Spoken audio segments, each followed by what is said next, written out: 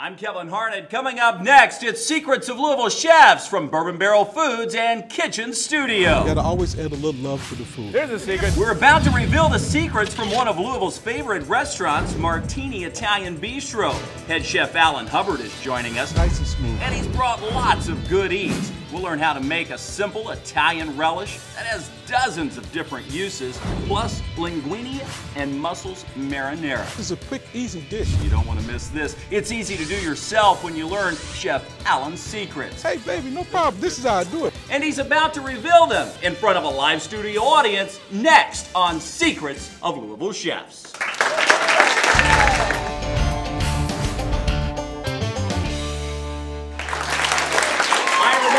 Welcome to Secrets of Louisville Chefs. I'm Kevin Harnett. We're at Bourbon Barrel Foods. This is the home of the show that takes you into the kitchens and into the minds of Louisville's favorite chefs so we can make the same great food at home. Coming up on the show, you're about to hear from Allen Hubbard. He's ready to reveal a lot of secrets from his kitchen at Martini Italian Bistro. Before we get started, we have Tim Laird, the co-host. You're going to come out. How are you, my friend? You're preparing as well, not a dish, but a cocktail, the Huckleberry Finn. And I thought I had to have a martini because, again, from Martini Italian Bistro, and of course, Allen Hubbard is one of our favorite chefs. He is incredible, and I can't wait to get into all this food. Well, I don't think you're alone. I think our studio audience is ready too. They are. What a great audience, too. All right. All right, everybody. It's a great day to be in Kitchen Studio, and I'm excited because we have the one and the only smooth operator. In fact, that's on his license plate. Anyway, here he is, Allen Hubbard. How are you, Chef? Well, doing well. How are you, Tim? Good, buddy. Thanks Good, for buddy. having me. Thanks for having me. You are the smooth. I try to be nice and smooth, baby. Nice and smooth. That's the way you do things. That's the way you roll. Yeah. I'll tell you, and I just love what you do at Martini Italian Bistro. It's a lot of fun. Yeah. And you really take care of everybody, and even special requests. That's what I love about it. That's our specialty. You know what I'm saying? We love our people. Our guests, you come to our place, we love you. Our guests say, well, Chef, I don't want this pasta, I want that pasta. No problem. I don't want this veg, I want no problem. As long as you come in, that's all I ask. Just come in, we'll take care of the rest. You know what I'm saying? Because we're nothing without you. We really appreciate it. Chef, what are we going to cook today? Today what we're going to do is, I'm doing a little simple Mediterranean relish. It's just a little simple thing. It's got different applications. I'm going to show you a way what we're going to do today. We're going to do it on little toast rounds, and also I'm going to do a chicken dish with it. I try to make something that's nice and quick and easy, and something you can easily prepare at home. Excellent. So I'm just going to throw a little olive oil in here, kind of get the skillet going. That looks good. It's a little marinated olive oil? Yes, what we got in here, a little rosemary, rosemary, little sun-dried tomatoes, you know what I'm saying, give it a little flavor. And then for the relish what we have here, we got a little Roma tomatoes. There you go. And we have, this is something really quickly, little cucumbers. And like this is something also, like you say, well, Chef, I don't like the cucumbers. You don't have to use it. You can mix up anything you like. That's the beauty of food. It's all about what you like. Little Kalamata olives, one of my favorite olives. I love, like oh my God, Kalamata. they're so good. They are so good. You know what they go great with? A martini. You know it? Yep, and then we got little red onions. That's the way I eat my martinis, is with olives. Yep. And then right here we got, of course, chopped garlic. Love that. There you go. Then just a little salt and pepper. There you go. And then this is just fresh basil, which we've chopped up. Okay, now our skillet should be a little good and warm. Oh, season the skillet. Oh yeah, I call this my salt and pepper. I call it my love. You got to always add a little love to the food. And I like that. You combine the salt and pepper all together. You don't have to go back and forth. Right. You know what we do? The way we measure it out is like it's 1 quart salt to like maybe half of the pepper. You know, it's according to what you like though. These just little chicken breasts. Just get them going. It's skinless, and I see you kind of lightly pounded. It's a 3 ounce. Out to thin it out a little bit, and it'll help it cook faster too. It cooks quicker, and plus it also cooks evenly. Yeah, because otherwise you have the thicker part that is usually longer. It's like you got to want to have it balanced because you have one side that's thicker than the other. This side is going to be like rare. This side is going to be like well. You want to kind of like to where everything kind of comes together. And then right here I have just the steamed basmati. In kitchen station, boom. There you go. Just want to let your chicken cook a little bit. while this is going. Then Like also, this is a multitasking tool. You use Yeah. this for everything. Oh, From moving yeah. hands to grabbing hey, this. this is doing like the that. extension of my arm. You know what I'm saying? Like you can make it work. You know. You want to just kind of get like a good little sear on it. You see how quickly that's cooking all around the edges there, Yeah, starting to. Yeah, it takes no time at all. And then while this is going, we're going to add a little. I got a little white balsamic vinegar here. You can drink this stuff. This stuff is awesome.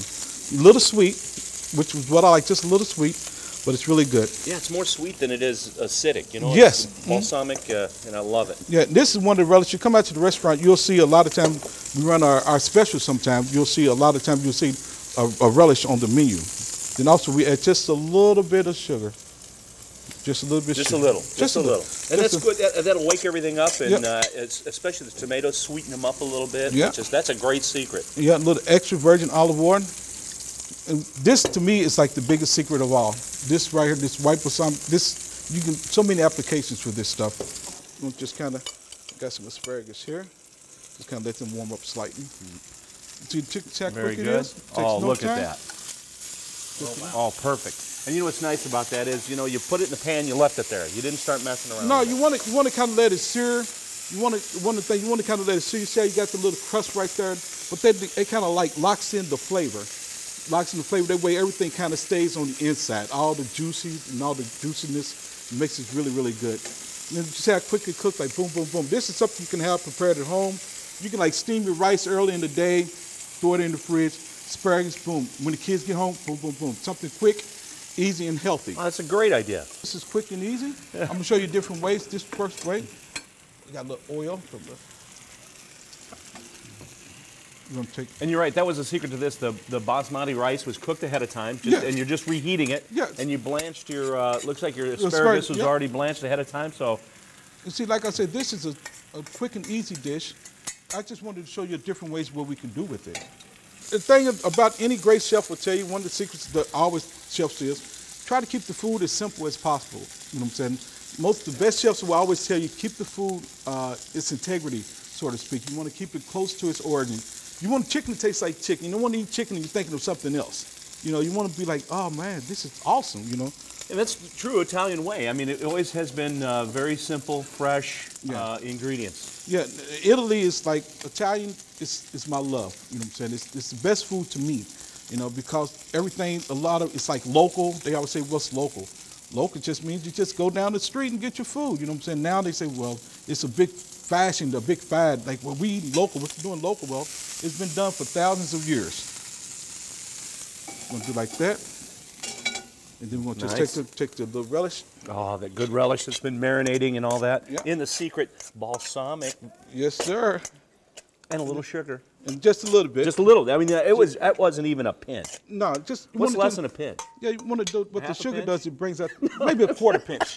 We'll call it a quarter pinch. It brings out the natural sweetness. Look at that, how beautiful. Oh, man. Yeah. Oh, and look at the colors too. I love Yeah. that. And then a lot of things, people first, they eat with their eyes. First thing, it's how we choose a lot of things. We choose our mate. Yeah, I we already choose our wiped clothes. that out. Like, there you go. And then this is one. You take the asparagus.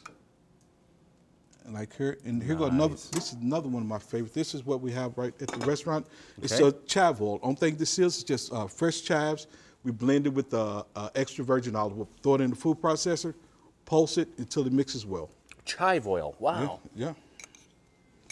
There you go. Oh, a little drizzle of that on there. It just kind of Beautiful. brightens the plate up. And adds a lot of flavor. You know that. And then what Italian would that be with a little Parmesan? Oh, you gotta have the Parmigiano. Yeah. There you go. And you see this? This is dish number one. And then here go another way what we can do with the relish. Same relish. Oh yeah, like same relish that you made. Same relish. Like say you have a little cocktail party. You want to do something. Just do a little on top. On these little toast rounds. Yeah, little toast. This is basically just a French bread, toasted off, throw a little extra virgin olive oil on it, a little Parmesan cheese. This is Oh, I that really looks love. great. And you're gonna get the crunch, all that flavor of that relish you have in there. Beautiful. And then, of course, as always, just a little Parmesan. Wow, that looks great. More secrets from Chef Allen Hubbard and Tim Laird's cocktail coming up on Secrets of Louisville Chefs.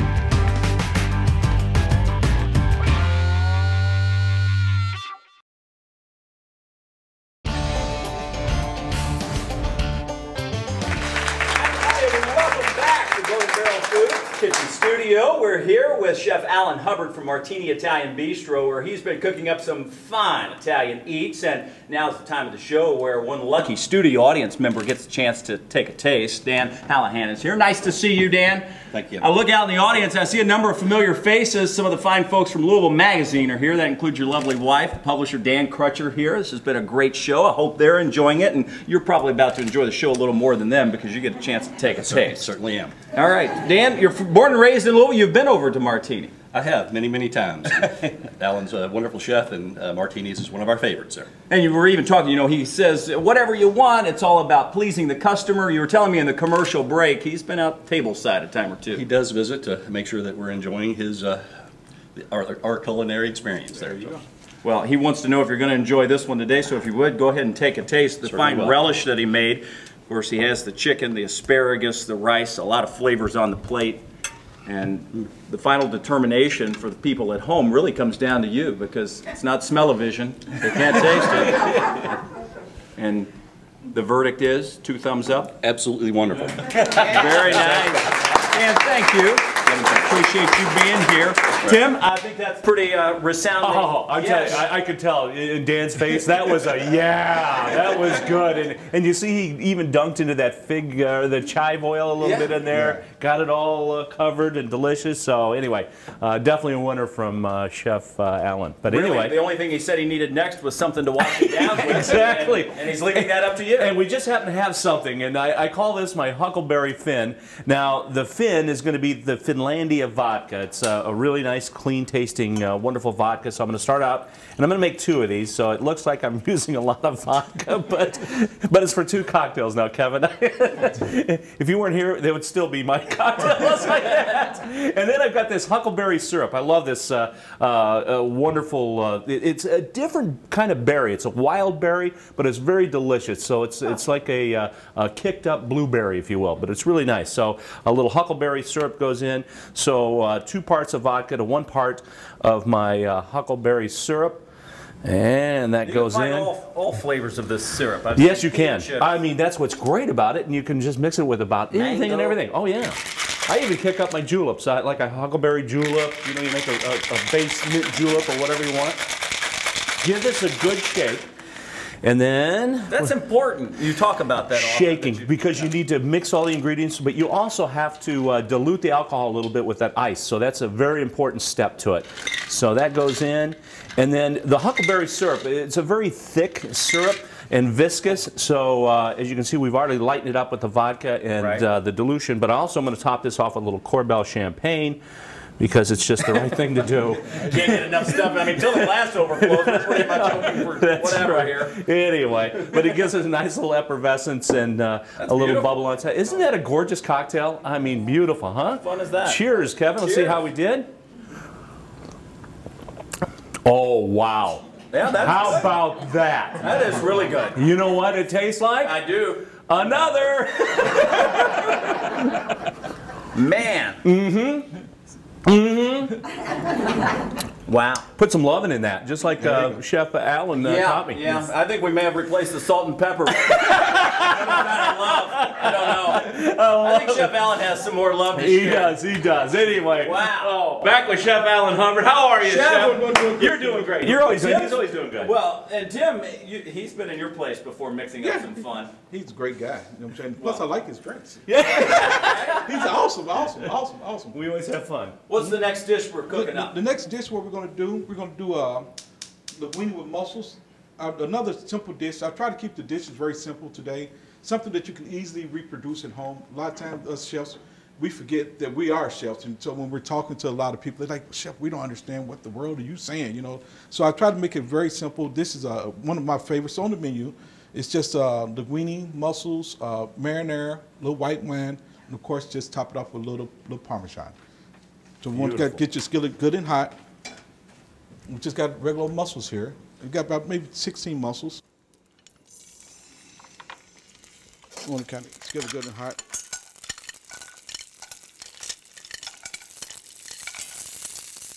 You want that skillet good and hot because what it does, it allows the mussels to get good and hot and pop right open. And they don't take long to cook. I think a lot of times Most people overcook the mussels and then they become tough. And yeah, the thing about mussels, any kind of crustacean, as soon as it pops open, she's ready. You know what I'm saying? To pop open, boom.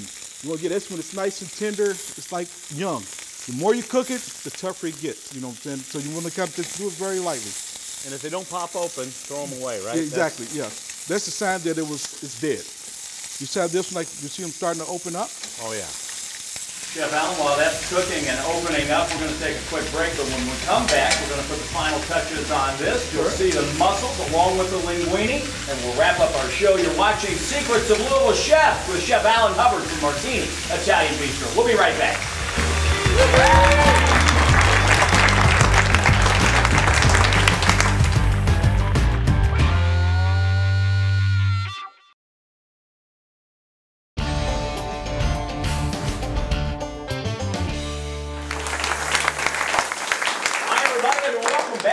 Barrel Foods here at Secrets of Louisville Chefs. We're learning some of Louisville's great secrets from one of the best places in town. It's Martini's Italian Bistro. Chef Allen Hubbard still over the stove, and Chef, we're having a lot of fun today, right? You know it. You know we got little mussels going here. I just add a little garlic. You see once they start to open up a little bit, then I'm going to deglaze. Then I'm going to deglaze the pan with a little white wine. The white wine adds like a little sweetness, a little richness to it. And plus a little flavor. You're making one of Tim's favorite dishes. I love this. And I'll tell you what's great about this. If you do this at home, you deglaze the pan, then you can deglaze yourself with a glass of wine. Yeah. This is a secret. Yeah, we throw a little wine there. And also, like, this is one of the things that we can do, one of the different ways you can do mussels. Say you don't like the marinara, right? At this point, if you want to just throw some whole butter in here, it'd be awesome. Just why wouldn't you? Yeah. There you go, a little marinara. And then here goes the linguine pasta.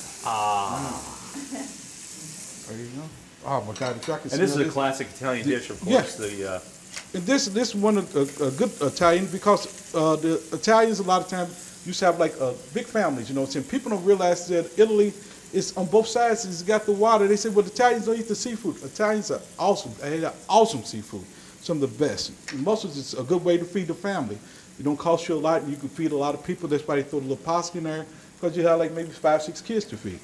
Stretches it out, inexpensive. And then you know what I like about this too is, like you say, you can do some things ahead of time. You kind of cook the pasta al dente. Yeah. Then it gets warmed back up in the pan with all those other juices and all the marinara, and it soaks up all that goodness. You want to it soaks up the flavor. Like you see, like right now, you see how the pasta looks kind of like bland and kind of white a little bit. But once the flavor, you'll start to see the sauce start to seep into the pasta. You want to kind of like soak up the sauce with the pasta. You don't want it soupy. No. You want it kind of like to where you can see you can look at the color of the pasta. You can see the sauce. And again, this does not take long at all. Look at all those. The mussels are open. Oh, there you go. Phenomenal. All right, Chef. I think we're about ready for a plate up. Okay. There it is, and look at that. It's not soupy. Yeah. It's. I mean, it really everything's stuck, together and nice and thick. You see how quick it is. And plus, it's a quick, easy dish. Something you come home, you're tired, boom, 10 minutes, you're done. You know, you don't want to be in the kitchen all day after being at work all day. Right. You know what I'm saying? And otherwise, if you want to, come back Martini's. I'll fix it for you. Here's the real secret. You had a busy day. You know? Chef Al will prepare your meals for you. Yeah. It's like having a private chef. I kind of like that. How about that? That's why I tell everyone they come to the restaurant, like, you got your own personal chef. You know? You can't take him home, though, right? Oh, for the right price.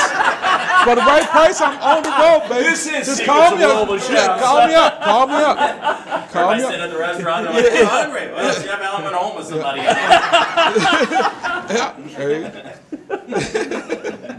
Oh, Kevin. Oh, a little parsley, a little Parmesan, and a little parsley. The parsley adds color and also adds flavor. Parsley is like a balancer. It kind of balances out the flavors. There he is, one of the best in town, Chef Allen Hubbard. Thank you. We appreciate Chef Allen Hubbard for coming in, sharing his secrets. Thanks to our studio audience for being here. We appreciate our sponsors, Cisco and Louisville, Universal Linens, the Beef Council, everybody who makes this production possible. And we appreciate you watching. We have more secrets on our website at newlocaltv.com. For Tim Laird, I'm Kevin Harnett, and on behalf of all of us at BMB Productions, have a great day and thanks for watching. See you.